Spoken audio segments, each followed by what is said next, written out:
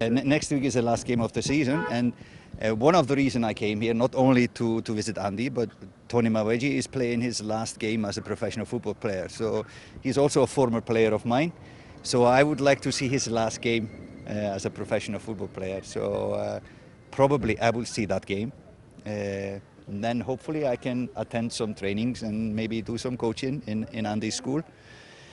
Because I've been with one eye, looking at his development in the school, how he's doing, and done in the past, at least one time, I've done some coaching in his school. So it's nice to see the development in his project.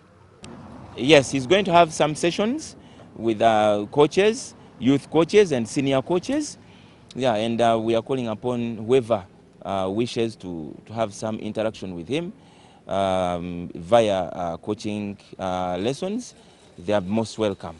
Yeah, but he will be having lessons with the school. Yeah, at Andy Mwesigwa.